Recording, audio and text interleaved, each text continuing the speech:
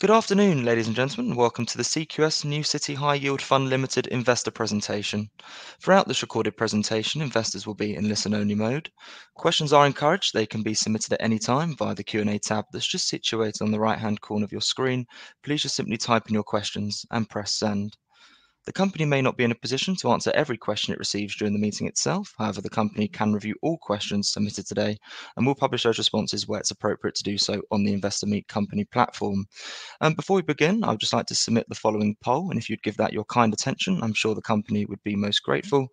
And I would now like to hand you over to Franco Francis, Senior Fund Manager. Franco, good afternoon, sir. Good afternoon, and thank you everybody for coming in to listen to the old fella. I hope, hopefully some of you are investors, and those that aren't, I hope I can explain to you, why it's a fairly sensible place for some of your income money to be invested. Right, I will move on to our sort of major company which owns us, which is CQS. CQS, before I go any further, this is in the process of being taken over by Manulife, the large Canadian insurance company, because they were looking for an alternative credit manager who was head and shoulders above the rest. And unfortunately, throughout the team at CQS, we have some exceedingly good people in all of the sectors on the screen. That is in the process and very, very close to closing, but no doubt there will be an announcement as and when that does. As regards New City, does it have any effect on the way we manage the funds? No, we will still manage them exactly the same way we have done before. But the difference is now we will have access to more information via Manulife and all of their stuff in the Canada, US, and the Far East, which is certainly going to be of use. Right. Now, the fund currently is around total assets under management of about 290, actually 295 yesterday. Jersey domiciled, London listed, therefore you don't have to pay stamp duty, which always helps. My main aim is to provide investors with a high dividend yield, potential for capital growth, and the ability to sleep at night, because at the end of the day, when you're paying out a yield of around it's 9% on the screen, it's with the share price at the moment, it's around 8.8.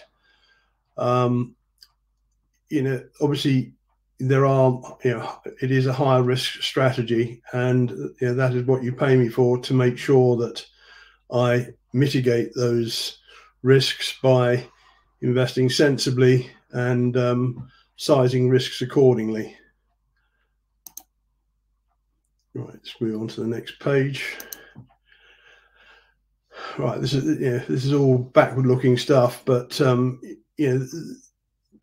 period ending December, when the results were taken, was a pretty good 6 months for the first 6 months of the year.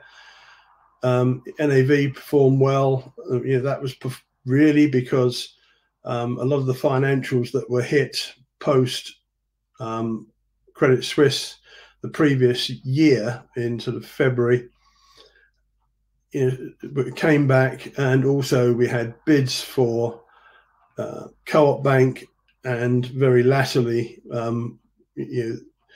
post the end of the December, for Virgin Money, which has further pushed it on from this price here.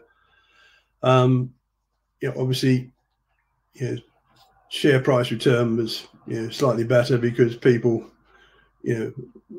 always chase dividends towards the end of the year and force it up, but that's all very, very good. Share price premium as of December was 3.5%, and it is now up to 5.5%, which is more where it has traded historically. As people are happy to pay this premium to get the certainty of income, and part of the certainty of income is shown on this page. You know, in the year 2023, you know, we were able to put more money back into the reserves, which I say we've got 3 pence or just over 3 pence per share of reserves there. That allows us, as we did in a couple of years previously, to use those reserves, you know, when, you know, income doesn't quite hit the target. But you know, it's going to take a lot of years not hitting the target to use up that reserve portion there. So you know, what we've got is a firm dividend base, which, you know, we would look to you know, continue as we are at the moment. You know, if it's possible to increase this by a small amount at the end of the year, yes, we do, because, you know, we are aware that investors are, to be fair, my demographic and older. We all like to have that dividend check hitting the sort of match, you know, 4 times a year, and you know, it is, yeah, a very pleasant amount. Even better if you hold it in an ISA or a SIP, where you take it gross. This is just giving you, again, back press, but it gives you the sort of, you know, overall return, you know, since I took this over in August 2007. You know, obviously the major blips, you know, was 2020, like everybody else. You know, the discount, I believe, went to about 38 or 40% for a couple of days, because market makers, you know, just, you know, had a deluge of small sellers, and they couldn't place it, didn't have the books to you know, take them on board, and, you know, a few fortunate investors did manage to buy very, very nicely, you know, over that period. But, you know, as you can see, we rallied back strongly, and we have continued on, you know, what is a, you know, fairly straight trajectory. You know, it is what, you know, that is what we wish to continue to do, you know, all markets permitting. The investment process is fairly simple. You know, daily, you know, we have got a team within CQS of 20 plus credit analysts. We have probably about 15 or so fund managers who I can talk to, who do different sectors: CLOs, ABS, high yield specialists, financial specialists, and obviously convertibles as well, which unfortunately we don't have, you know, much opportunity there because the yields are too low. But it's a very useful area of the market to gauge, certainly for me, who, having done convertibles for many years, you know, when certain companies are issuing, it's either because they can't issue any more equity, or they can't issue debt because it's the cheapest way of doing it. But anyway, we monitor this daily. I get, you know, emails from analysts saying, "Franco, have you looked at this one? I think it's, you know, in your zone. You know, I'm happy with it. You know, what do you think?" Or alternatively, I'll see something which I've searched on Bloomberg. You know, it might not be a company I know too well. I'll go to the analyst and say, you know, "Do you cover this one? What do you think?" If they don't cover it, they will know somebody who does. Or, you know, we do, you know, use you know, small boutique brokers as well as, you know, the sort of major players, because the small, to be fair, the small boutique guys, they have not forgotten the fact that we're all a service industry, and you know, by looking after your, you know, fund manager, he's looking after his investors, and therefore everybody, you know, has a benefit. But daily monitoring, obviously from the yield. Now, sometimes you'll have something's got a high running yield, but it's trading over par. and it's a matter of when that pull to par brings down the redemption yield. And the answer is, if you've got a redemption yield less than we're paying out, then there's no point in investing in it. It is, you then become an annuity. This is not an annuity fund. This is a fund to hold your capital or increase it where we can. As I said, we do use CQS platforms and independent broker verification, which is very important.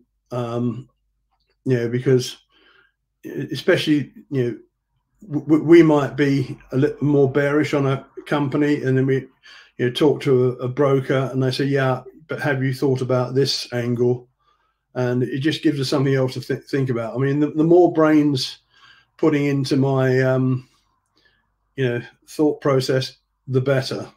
I just you take in everything, even when you're walking down the street. You've got to look for what's happening around you. It's a very similar thing.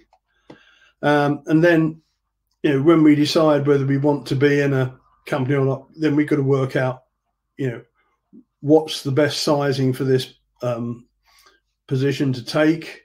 What's the risk? If it goes wrong, what's the chance of getting out? Obviously a lot of the stuff we look at is more niche than some of the bigger players, because they can't get involved in some of the smaller issues, because they'd have to have the whole issue in their portfolio, and it wouldn't have any use to them. So that is an advantage we have. Obviously liquidity can be a problem, but when we're buying something, we're buying to hold it to redemption. We're not buying it to trade it. If the answer is you only get income if you hold something for a period of time, and you're not giving away the dealing spread every time you transfer something. We could probably get more bonds called from us by the company at their call dates than we do just sell them. I mean, I think that's covered that. And ongoing portfolio monitoring and rebalancing, yes, that's there. And obviously, yes, there's very strict compliance to risk limits, because if you're not looking at that front and center, then you could get yourself into trouble. Having you have basic limits for sector, company, and our lender, Scotiabank, only allows us to have so much in certain sectors. So we are very cautious on risk, and we have some very good risk managers at CQS. And positioning, the figures there show June 23 and December 23. Financials are a big part of our investment thesis, purely because UK banks have some of the strongest balance sheets, and their various AT1 and Tier 2 paper has been giving exceedingly good yields. And as I mentioned earlier, the takeover of Co-op Bank, where I can give that as an example. We held the 9.5s. It was our biggest holding. And they had to refinance, and we ended up with a rather nice 11.5 coupon. So that was good, and it was trading at around 102, 103. Along comes Coventry Building Society looking to taking them out, and the next stop is 115. Our analyst Christian Lucas, who is really hot on these matters, reckoned that if this was Coventry Building Society paper, it'd be trading at 120. So although it's a long way over par, there's still more to go, and it's still giving us a very good yield. Energy, yes, we do some of that is green energy in the form of aggregated micro power, which is biomass boilers for various large companies and schools and all the rest of that stuff. Industrials, yeah, I mean, there's fair amounts of, we have got something there which is called Mangrove, which is a heat exchange business, and that is based in Germany, but UK sterling piece of paper. So we end up with a something that is very good for going forward in green energy. Yes, we do still have E&P. E&P, we mostly are in North Sea because of the strict regulation there, and more in gas than oil, as it's more of a transition. But elsewhere, those are our major bets. And let's go on. And yes, obviously the split currently it's showing that on the 84.15.6. That was at close of business in end of February. 15.6% does include preference shares. So if it's just pure equity, it would probably be about sort of 13.5. But one thing that is also, I think it's on the next one. No, it's not. Sorry, I'll go back to there. Currencies are very important because if you believe a currency is going to be performing better than sterling, which has been definitely the case over quite a long period when I've been running this fund, then you increase your exposure to the US dollar and the euro. Currently, we're actually 72% in GBP, 15% in dollars, and 11% in euros, and a few scraps in the Scandinavian currencies. Now, again, just looking back, when we were coming up to Brexit, we did increase our dollar exposure, and soon after, again, we sort of cut it down when sterling had a bit of a bad time, and obviously over the Liz Truss sort of minor time-wise, it was a very minor percentage of the time, but it was a very big move. We did actually sell some of our dollar portfolio after sterling had fallen down. I think we got out at 111 for about 3% of our portfolio, which we put back into sterling. So subsequently, we're now up at sort of 126. That helps you on both income and capital.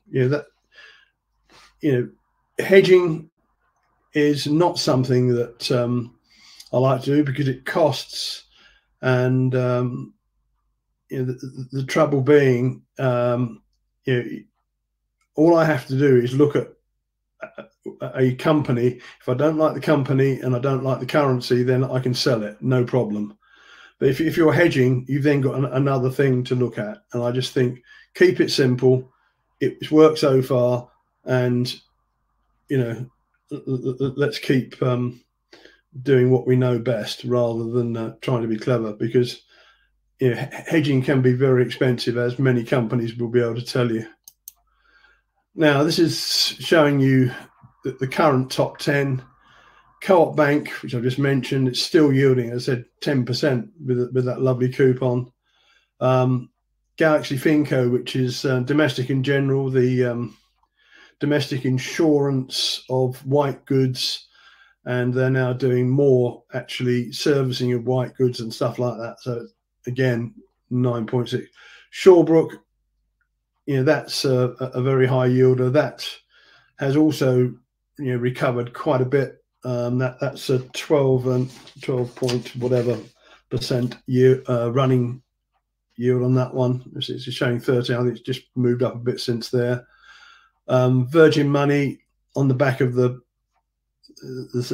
bid for them, is up to 8.2% yield, having been at about 9.5%. So again, it's one of the ones that it's still doing a job, but again, when Nationwide have it, it will probably come down to a yield under 8, at which point it will be a source of funds for us to invest elsewhere. Aggregated micro power, it just has been ticking along very nicely, and gives us a bit of diversity in the portfolio. TVL Finance is Travelodge. That has done us exceedingly well, 10.25 coupon, trading around 105 at the moment, and we're into that mostly below par, and did buy some more earlier this year, just above par. RL Finance is Royal London. Again, another high yield piece of paper issued last year, and again this one's trading about 107, but still got a yield of 9.2, and we're not near to the call, so we're happy to run that one. Barclays, that's just around par, performing nicely. Stonegate is obviously going to get in focus for the next few months, because that will be looking to refinance, because it's 31st July 25, that bond, and one would expect that will be when there's about in the next 2 or 3 months, that's when I'd be refinancing that. And the one equity here is Frontline, which is a tanker business. It's a Frederickson business. It was the business that tried to take over Euronav but failed. We used to hold Euronav, but switched into Frontline at the latter half of last year, at around, I think, about $16 to $17. It's now trading at about $22. We did sell a bit slightly above where we are now because of the good performance, but let's say it is an equity that's given us good equity performance, and it's giving us good dividend yield there of 9.2. It could actually be better than that depending on where VLCC rates go, but that's the top 10. Yes, and here's just showing you the sort of the average sort of premium, and you obviously see the appearance when prices or whatever it sort of goes down. It just at the end of the day, in normal trading without people putting in funny prices, 5% is a pretty good premium, and I think it's very important for me to say that when we issue, we look to issue over 5%, because we're very aware that investors have paid this premium, and they would not be happy with me if I was saying to our brokers, "Oh, look, I want to issue another 10 million shares. I'll just do them at any premium." It's just not on. It has to be at 5, and I've made it very clear in the past what the reasons are. We are priced on the portfolio at the bid end of the market. So if you sort of say, the average spread of bonds is 1.5%, some of the ones are larger. So let's say 1.5%. Okay, so that's, you're already down to sort of 3.6. Then you've got to pay the fee to the broker, which is 0.75%. You're down to sort of the high 2s, and if you get much below that, then you're not adding to existing investors' value. Plus, it doesn't take a rocket scientist to realise that every share that we issue actually dilutes the reserves. And as I said, the reserves are very important to maintain the income in the future. I would be very happy for those reserves to go up over a period of time, and it just allows you the flexibility and peace of mind when I'm advising the board, where we think the dividend should be. Sector themes. I think I've really covered this. I mean, banks still very, very happy. Diversity of the we do try and find different opportunities, and we do tend to find them more in Scandinavia, because there are some small businesses in Sweden and Norway that are interesting, and things like the Green Food Group also help us for the ESG rating on the fund. But we do try to diversify as much as possible, because you cut the risk. Energy transition, mangrove, I've mentioned that. Agri Mitra, I mentioned that. Now, REA is a palm oil producer in Indonesia. It is a very, very good business. It has what I think one of the top 5 spot ratings, which is sustainable palm oil sort of credentials in the world. They have orangutan sort of reserves, when they find them. So it's they do try exceedingly hard, and they have been through difficult times when they had to cease paying the preference dividend. But as it was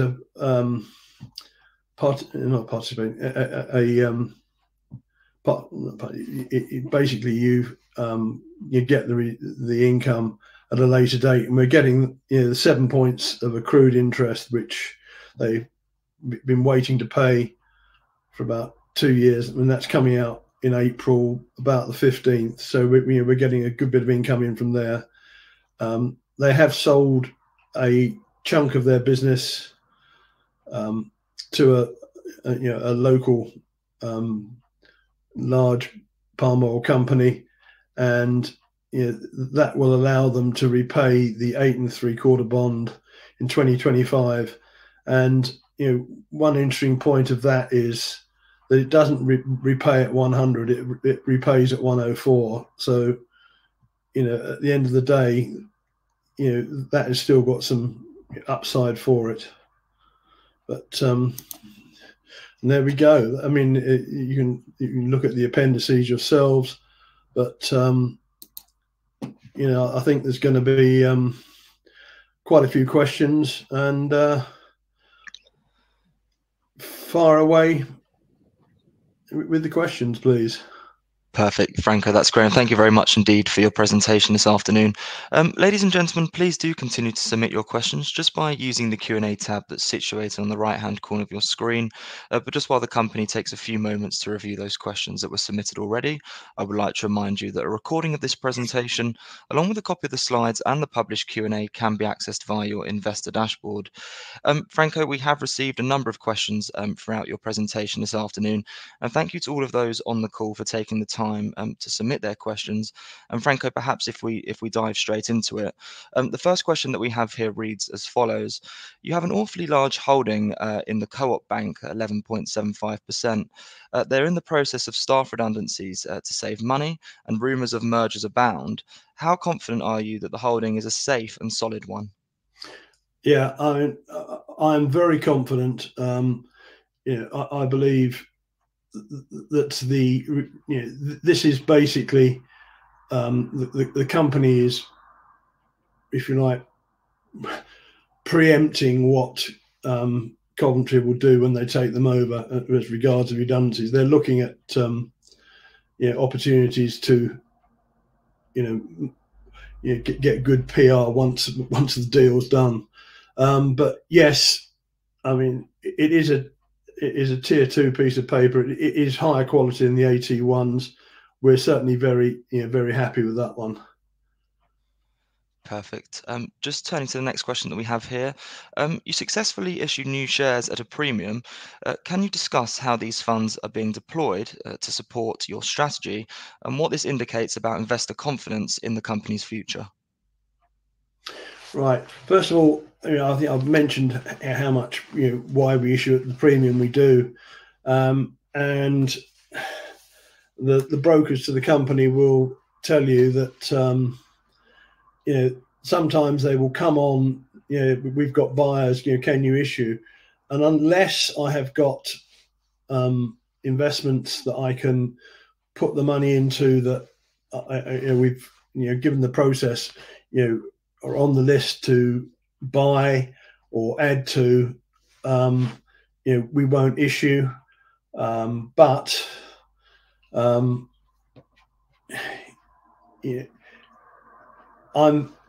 happy to issue the way we do as a sort of a dripping tap, rather than suddenly sort of come in and say, right, I want to issue, for example, sort of 25-30% more shares now, because at the end of the day, the market's going to see you coming when you come to buy the bonds, and you're not going to have done a very good job for your existing investors. I am here, as I say, I personally hold just over 608,000 shares in this fund, which is added to every month in my ISA.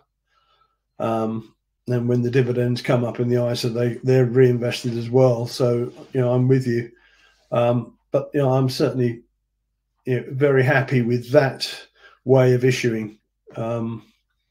And what it does, it stops us going to a 10% premium when which we have done occasionally in the past, and I will only issue when it is right for the fund. For example, I do not issue shares for at least a month before the XD date, purely because you're not going to get any income on the shares you issue, and you effectively bite into those reserves straight away. So that's also part of the decision making. Perfect, thank you. We have a couple of questions regarding dividends, if we take these together perhaps. The first one is, given the modest decline in revenue earnings per share and the maintained dividend rate, what measures are you taking to ensure the sustainability of dividend payments, especially in the context of potential interest rate cuts? And the second question is, should dividend cover improve? Right. Dividend cover I am happy with as it is. Short term, in the first half of the year, the income was less, but this will be made up, as I said, by the REA preference share paying its arrears in the second half, and I would expect that we would have a small surplus again this year, unless anything untoward happens. But I don't predict the future. I just try to sort of keep us in the right direction. And you will have situations where something comes along that is very, very left field, and you have to just get on with it, and you do what you can. Next question, I think. Perfect. The next question that we have here asks, did we lose much through having money in Russia, thinking about Raven property? Yes, we did. We lost whatever the holding was. Let's have a look. I've got it here somewhere. No, actually, I haven't got it here. I've just got my valuation, which I haven't.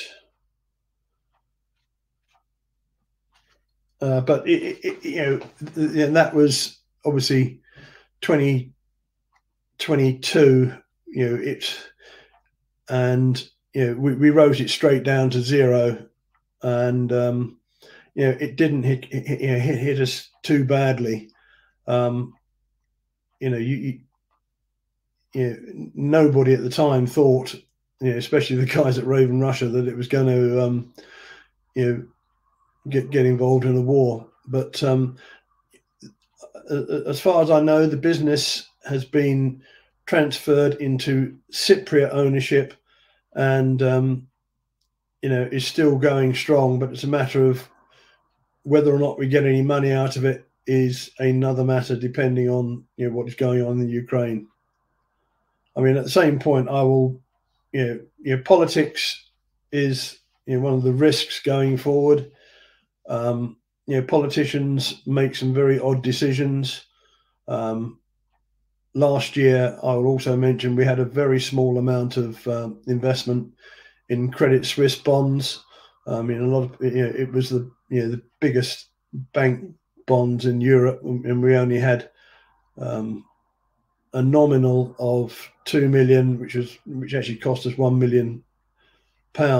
But we don't like losing money. But when somebody moves the goalpost, not only the goalpost, but they move the whole football pitch, then you cannot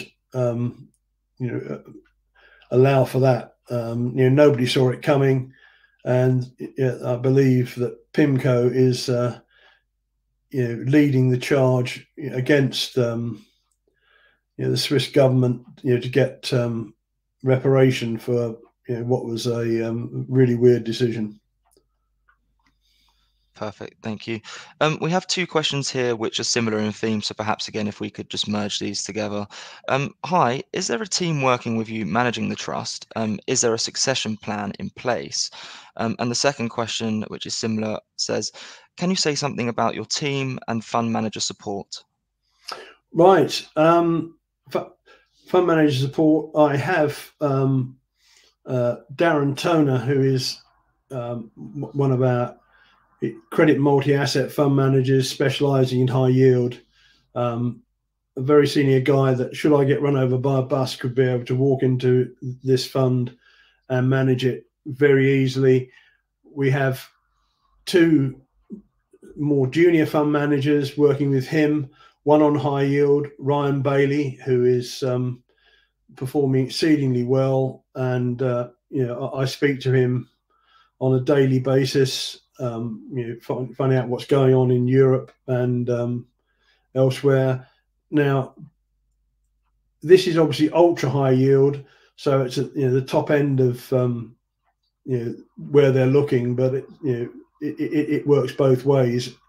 He's showing me what's going on at the lower end, i.e. the 4.5% to 5% level, and then it allows me to sort of make decisions on what's going up higher up, and he is learning from me on that. And on the financials, I have a slightly older fund manager called Lawrence Meach. He's still relatively young compared to me at 66, but he is a top performing financials fund manager. I rate him very highly. Our positions in AT1 stocks are, certainly in the sterling ones, are very similar. We're on a similar thought basis, so that is also very, very good. And I speak to him on a daily basis, so that's all good. And obviously we have got support elsewhere from all of the analysts and different sector fund managers, should we need to. I mean, I sit next to a very like-minded fund manager who runs our convertible division, James Peaty. He has been around not quite as long as me, but he was also in the UK convertible market for many years. So he's also very useful when it comes to input on where things are moving, equities relevance to bonds, because I think that sector in particular allows you to balance best. Right. Next question, please. Absolutely. The next question that we've got here, what are your long-term views on Two Sisters? And Boparan, why are you downsizing your position? Right, very good question. I think the company survives. I believed it was going to survive even when the bonds got down to 65, and I did add up somewhat lower levels to some of the holding. Why am I downsizing? They have recovered to the low to mid 90s, and the yield is not what I can get elsewhere. And my view is that I can get a higher yield in slightly better quality companies, and as I say, Boparan has done its job. I mean, compared to a lot of other bonds, it's when something's done as well as it has over the last 6 months, you have to look and think, okay, if they have another hard time, something else comes out, more bird flu in the next winter, there could be sort of negative PR just when you're coming into refinancing that bond. So it is a prudent thing to downsize the position. Perfect. Thank you. The next question says, thank you for your time today. What are your views on inflation going forward? And specifically, what do you think about achieving at least an inflationary increase each year? And I believe that's regarding the dividend increase. Well, obviously, dividend increases are, that they are small because we're a fixed income fund. Even when yields are going up, effectively, if yields are going up, bond prices are going down. Therefore, you can be losing capital. But we try to increase the dividend by a small amount each year. It is really, when you're yielding as much as we are, I think investors are very, very happy that you can hold it and just add to it in a small amount. Perfect. The next question that we've got here asks, will you consider high yielders such as PPDS, PIBS, REITs, and alternatives such as infrastructure and investment trusts on large discounts and high yields, which could be the subject of continuation votes? Very sensible question. Yes, I do have some REITs in the portfolio, not that many. I have New River, I have Palace Capital, and Regional REIT, which have not performed stunningly, but I believe that the management will get it right. Trusts on large discounts. We do have a small investment in Hypnosis, which is going through all sorts of interesting machinations at the moment. We didn't get involved with Hypnosis when it issued or went flying up to the 120s. We got involved after a long while down at the low 80s, the 81, 82 level. Obviously, it's not looking great at the moment because it's down below that, but the NAV is still well above this level, and we look forward to getting out sometime in the future. But I feel very sorry for the people that were sort of put in at the high 120s. Perfect. Thank you. Raven is moving to Dubai, I understand. That means it should be easier to transfer funds back to the UK. Is that the case? Allegedly. We've got. I'm waiting to hear more back from the company. We are on their mail list as a bondholder. Just really, we just wait to hear. We are in no greater position than anybody else to find out. But yes, Dubai would be a very pleasant place for given the amount of Russians that are there already. Perfect. And just a couple of final questions that we've got here. Do you have an exposure to Altis? Now, Altice, I do not. I've kept well clear of that one, thank heavens. And I've just seen the last question. Do we take a holding in the IPF bond at 12%? No, we didn't. IPF is not something I've particularly liked over time. And I would rather have any sort of funds in something like Co-op or Virgin Money or even Shawbrook rather than IPF. It's not, in my opinion, a particularly well-run business. Perfect, Franco. And that actually concludes all of the questions that were submitted from investors. So thank you very much indeed for being so generous of your time then addressing all of those. But Franco, perhaps before really just looking to redirect those on the call to provide you with their feedback, which I know is particularly important to yourself and the company, if I could please just ask you for a few closing comments to wrap up with, that'd be great. Yeah, well, first of all, I'd like to thank everybody for taking the time to listen to me because I don't do these things that often.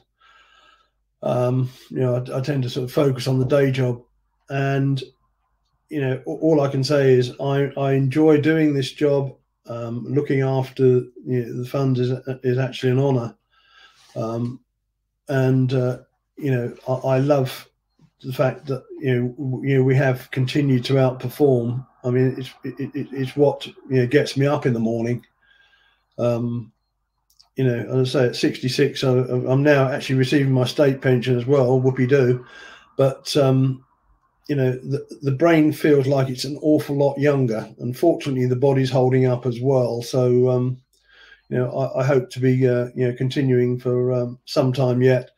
But when I do finally hang up the dealing boots, the team that is in place are certainly probably brighter than me and probably more technically minded. But just thank you all for those of you who are investors. I appreciate your trust, and those of you who aren't, I'll be very happy to field any questions at any time.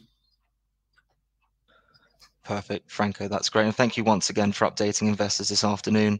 Could I please ask investors not to close this session, as you'll now be automatically redirected for the opportunity to provide your feedback in order that the management team can really better understand your views and expectations. This will only take a few moments to complete, but I'm sure will be greatly valued by the company. On behalf of the management team of CQS New City High Yield Fund Limited, we would like to thank you for attending today's presentation. That now concludes today's session, so good afternoon to you all.